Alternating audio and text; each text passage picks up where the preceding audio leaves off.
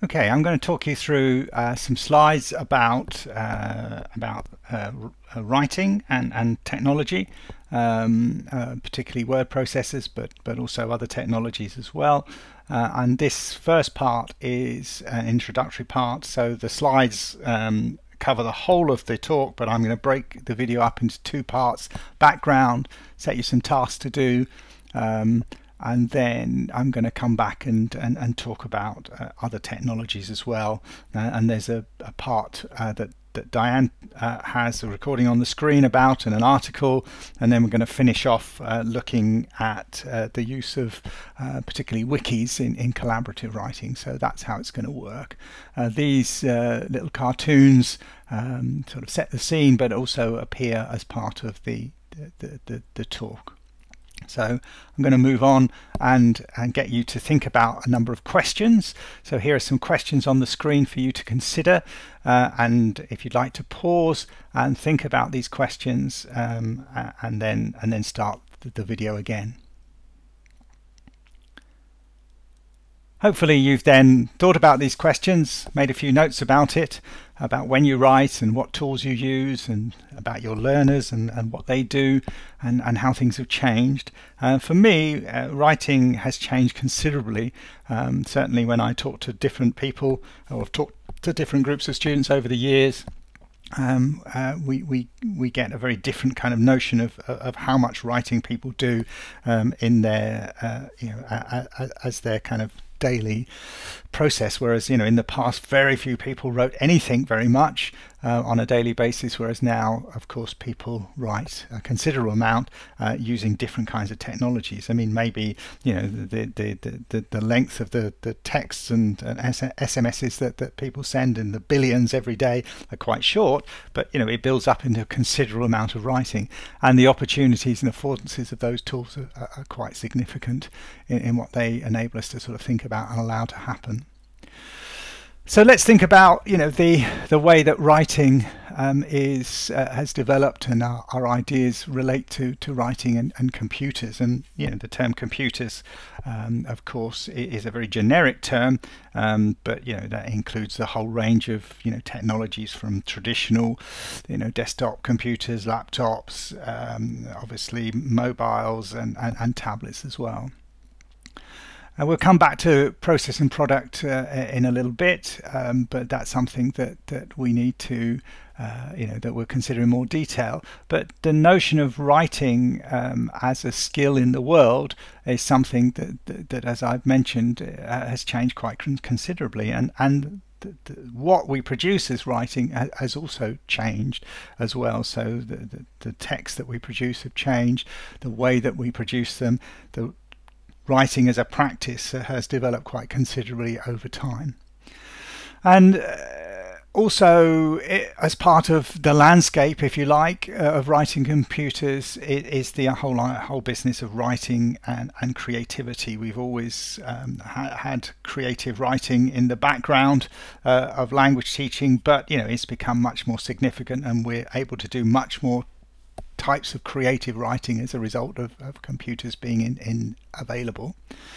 A fourth part of L2 writing is increasing use of tools that allow some form of collaboration. So we've had collaboration around the computer for a while, but and to some extent collaboration through the computer, and this is what Diane talks about with email. But those possibilities have changed quite considerably, and as I've mentioned, the use of wikis in writing has become quite a well-researched area. The nature of the text has changed. We have multimodal texts, and if you think of the text Snowfall, that's a very good example of that, and the ability to actually produce sort of texts. Your skills, the decisions that you make when you produce a text, whether you make something bold or underline it or italicize it or space it or use this font or that font, those kinds of skills are very important. I mean, there's lots of work done around the production of text and the way that people producing text. There was an article I read that talked about the way that if a text was desktop published, a term that's probably not used so much anymore, but was sort of prevalent for quite a long time, it actually potentially increased the grade that was given quite considerably. Maybe that's not so true now when a lot of text is produced in that kind of way. And we've seen a massive change in the tools that we use for writing, and they've increasingly become not just writing tools but also tools for communication as well. So this is another consideration. So we see an evolving view of computers and writing and language learning. We certainly started by focusing on the application, the use of text processors or word processors in writing, and we've moved very much to the computer as a mediator, as a catalyst, a social facilitator in writing. However, we still have fairly embedded views in society, and certainly when it comes to schooling and formal kind of schooling processes, writing is not always as creative as it could be, as this cartoon illustrates. And we certainly see this still very much in the examination systems. People have to do certain things, have to perform in certain ways. They have to write the way that the teacher wants them to write. They don't write in that creative way. And this is in opposition to our understanding of ideas of writing as a process, whereas White and Arndt made it very clear that writing in the modern world is not a preconceived process. It's something that it's not just oriented towards the product, the final outcome. And what it's also if you engage in writing as a process, you may have a starting point that's similar, but the end products are very different. And writing as a process has become very prevalent in language teaching as a common methodology, and started being so in the 90s. But it originates in the work of Hayes and Flowers back in the 1980s, and you can find a link to this chapter that started people rethinking, re-evaluating writing in classrooms. And this diagram here illustrates the background ideas that are in that. What you have to remember is that back in 1980 we were very much in a world of cognitive views on psychological development. So you have terms like long-term memory, and that idea that things are embedded in your kind of cognitive structure. So you have knowledge, knowledge of audience, knowledge of topic, knowledge of audience, and then you have the schema, the idea of schema sort of stored writing plans that sort of somehow get embedded in your into your long-term memory. But we have sort of a slightly different way of looking at that now, in a kind of world where we see development in a socio-cultural perspective. But fundamentally issues are the same thing. Issues, the actual issue as it's sort of played out in a classroom is very similar. So people do need to have something to write about. They when they write, they need to think about who they're writing for, and they also need to have a sense of how writing is going to actually play out. So if you're writing a newspaper article, how's that different from writing a short story, say, or producing a piece of academic text? So there is knowledge that is there in the socio-cultural realm that allows you to actually begin to generate material based around a topic, a notion of audience. So you might set an assignment in a classroom that sets a topic, says it's written for this certain type of people, and it has maybe sort of particular motivations to try and get people to do something. So maybe awarding a little prize, or actually getting feedback from real people or something along those lines. You actually get a sense that you're going to helps you to kind of do that piece of writing. So you begin by planning and organizing and sort of setting yourself targets in terms of the writing process, beginning to generate ideas for what you're producing. That's then translated into text, So you take your outline and your ideas and you begin to translate it into text. That text is produced, it's then reviewed, it's read by other people, it's edited.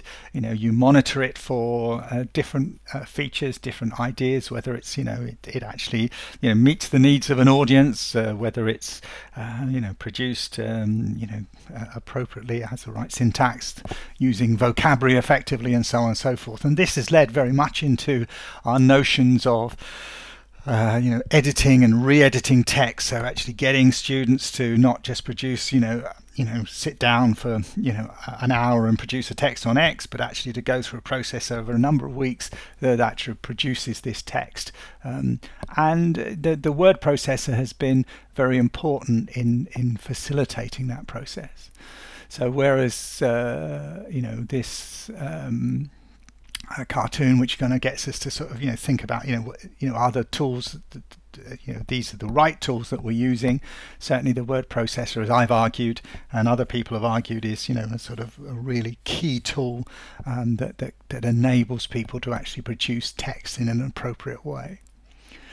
So if we look at research on word processing, and you review the research on word processing, kind of older research, but still research you see replicated in journals, you see issues around learner attitudes. You look at the actual way that word processors make the composing process easier. You see research about looking at whether the word process actually brings about improved writing, and you also see the kinds of the factors, the fact that you can show material to other people in other spaces and get feedback on it gives a positive benefit to using a word processor, or kind of more sort of sophisticated tools that we see increasingly available in the world. And back in '96, Pennington brought quite a lot of those ideas together in a useful article that I think helps us to kind of get a good sense of the background to writing with technology, and using a process writing approach. And she talked about the issues of the way that technology enables you to write more easily, to write more, to write in different ways. You can see it's much easier to write in different ways, and ultimately to produce better text. Now there are still barriers to writing more easily. So if you don't learn keyboarding skills, or you don't have keyboarding skills, of course actually being able to word process there's a real serious barrier. But of course technology changes, and we can now record text in ways that we couldn't do before.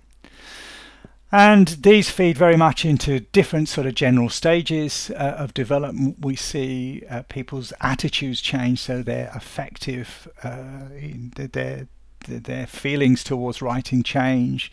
We see a process effect in the sense that the actual way that people write, the manner in which they write has changed. And we see a different product. We see products that end up being very different.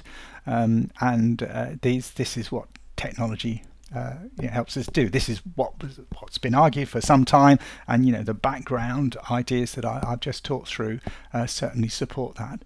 So I'm going to stop the recording here, and I want you to have a look at the next section of the wiki, and work through both the Giovanni but also the other tasks that are there if you have the time. So I'm just going to stop here, and then I'll resume in another video.